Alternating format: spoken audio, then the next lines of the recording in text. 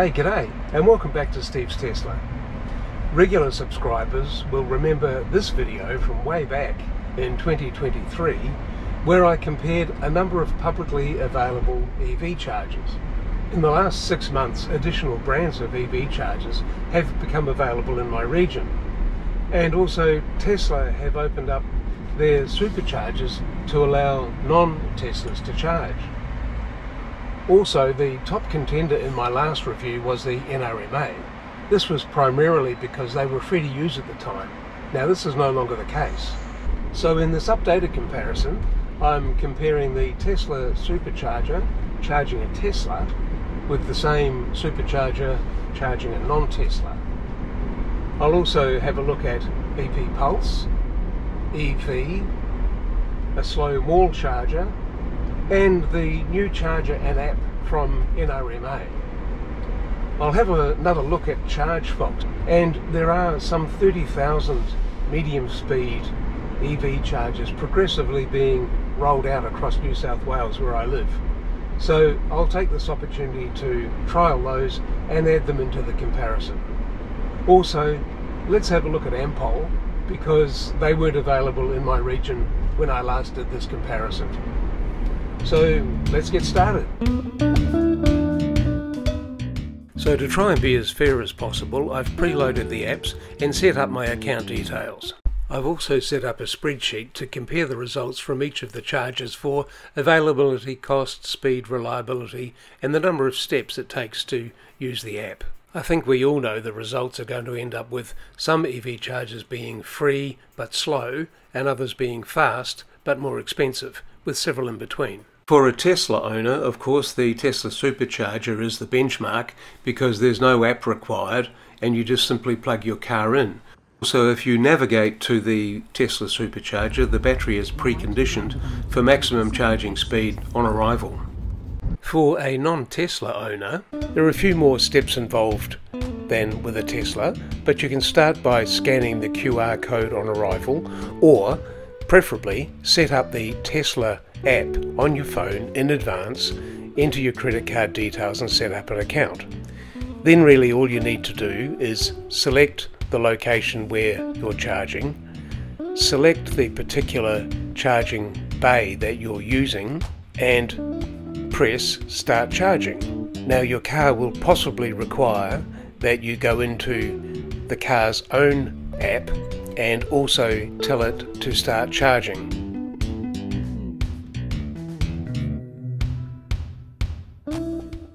You may need to enter a security code to achieve that.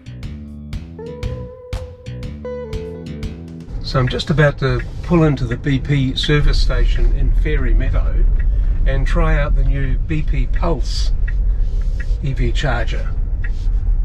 I've used BP Pulse before, but not at this location, so let's just see how this works out.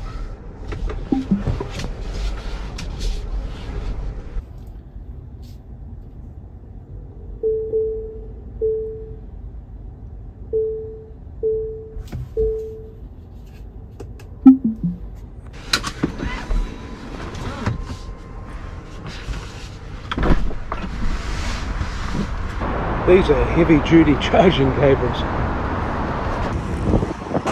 So it's a CCS charger. Stick it in. So we power up the BP Pulse app,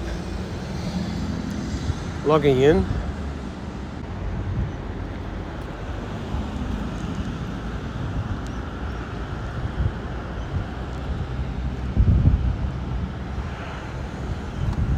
Select the charger,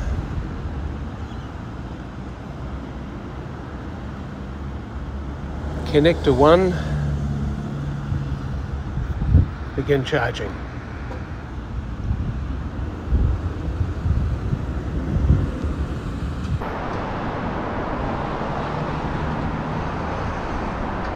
So we're successfully starting to charge.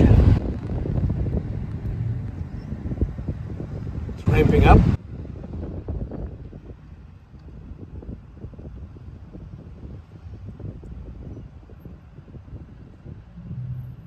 Peaking at about 65 kilowatts.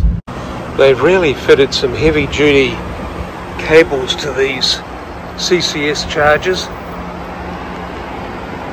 A lot heavier duty than I've seen at other stations, and a lot longer too.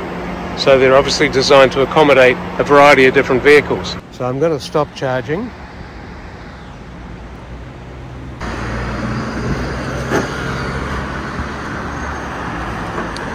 Put these charge cables back. I've got to say they're very sturdy but pretty heavy.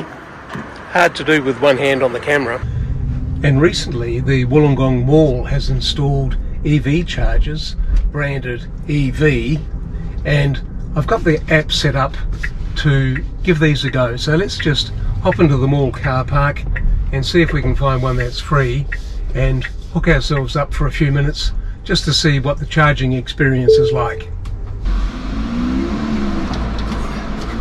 Now you've got to pay for parking, so that's going to cost you $3.50. Now I've noticed that there is one of the charger stalls free at the moment, so I'll just drive around here and pop into it.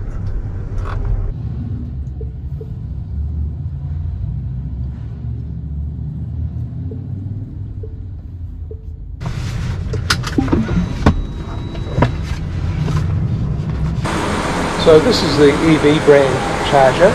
Let's just hook this one up. I've got the app pre-set up, so it should all just load and go. Definitely a lighter cable than at the BP Pulse we've just been to. Let's just plug this in. This is a CCS adapter.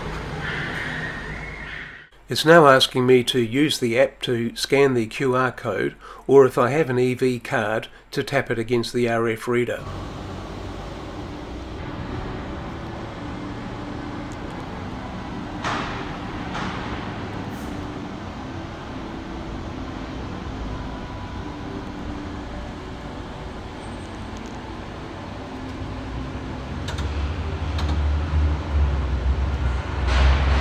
And although I got a message from EV saying that charging had started, it hadn't actually started charging my car. So I opened the Tesla app and pressed the start charging button. And this solved the problem. The EV charger started charging the car immediately, and it peaked at 49.2 kilowatts. So you can either use the QR code on the app, or if you apply in advance, you can get one of these EV cards with an RF chip in it and use that when you're logging into the charging unit. You can stop charging either directly from the Tesla app or just press this button here and charging will stop. For the fourth test, I decided to use a mall destination charger. These are slower chargers being AC only, however they are effectively free because you can charge while you're shopping. But you can use the destination charger for pretty well as long as you're at the mall. I have found on previous occasions, because they are free and convenient, the stalls can be fully occupied when you arrive. So for that reason they got a lower availability score. But when the chargers are available and working, they are very convenient, although they're not particularly fast at about 11 kilowatts. However, they are free, and free is good if you've got the time. For the fifth test, I went to the new NRMA chargers in Wollongong. In the previous survey, the NRMA were rated highly because they didn't charge a fee. However, now they do. New NRMA app is very similar to the others, where you first select the location, then your charger station, then you select your connector, and then press start charging. And once charging started, the EV charger very quickly ramped up to the full 70 kilowatts. The cost to charge was displayed within the app, as well as a running total. In the car I was getting about 67 kilowatts, and everything ran very smoothly. I only stayed a few minutes as this was just a test, and I then got a text message to tell me how much my charging session had cost. For test number 6, I headed back out to Shell Cove where I'd been before. I wanted to try the ChargeFox charger, which is co-branded NRMA. It's potentially one of the fastest chargers in my region, rated at up to 350 kilowatts. On arrival, I found that both of the charging bays were occupied, so I just waited for a few minutes until one of the other EV owners moved on. Now, the arrangement with NRMA took a little bit to figure out. These are ChargeFox chargers. They're not listed on the NRMA app, and you need to use the ChargeFox app to charge your vehicle. First, select your location, then select the charger port you are using. Connect the cable to your car and then press start. Once the charging had started, the Tesla app enabled me to see the charge rate, which peaked at 86 kilowatts. This charger is rated at up to 350 kilowatts. I'm not sure what conditions are required to achieve that. The co-branding with NRMA might be a little confusing, as you can't use the NRMA app. However, what it transpires is that NRMA members get a 10% discount using these particularly branded ChargeFox chargers. To achieve this, you set up your NRMA membership details in the ChargeFox app. For test number 7, we went to the newly installed EVX roadside chargers. You need to bring your own Type 2 cable, so I've counted that as step 1 in the ease of use. Now, some 30,000 of these are being rolled out across New South Wales and Australia. Plug the connectors in at both ends. To commence charging, simply open the app and then use the app to scan the QR code on the side of the charger. Then press Start Charging. The EVX charging process via the app is one of the easiest, and I do wonder why some of the other manufacturers don't do something similar. For our final test, I drove to Ampol in Wollongong, as Ampol had not been available when I last conducted this survey. I expected a fairly normal application experience, but I was in for a bit of a shock. The Ampol app behaves like many of the others, requiring you to identify the location, identify the connector, and then select the payment method. It was at that point I was presented with a payment reservation requirement and got charged $30 in advance. That $30 advance payment requirement really did change my perception of the Ampol charging experience. Okay, so let's have a look at the results. If your criteria is speed and ease of use, then I would put in first place a Tesla supercharger for a Tesla owner. For a non-Tesla owner, the cost and complexity of multiple apps probably eliminates Tesla as the preferred choice. Second and third place goes to ChargeFox NRMA and the standalone NRMA chargers.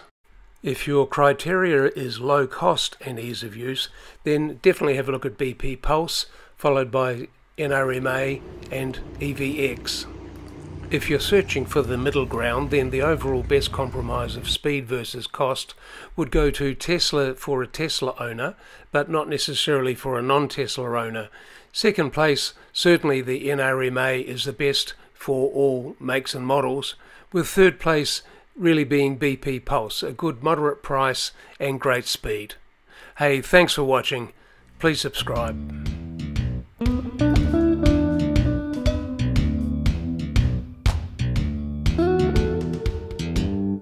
G'day and welcome to Steve's Tesla. This is my channel dedicated to electric vehicles and renewable energy. Subscribe now and let's drive.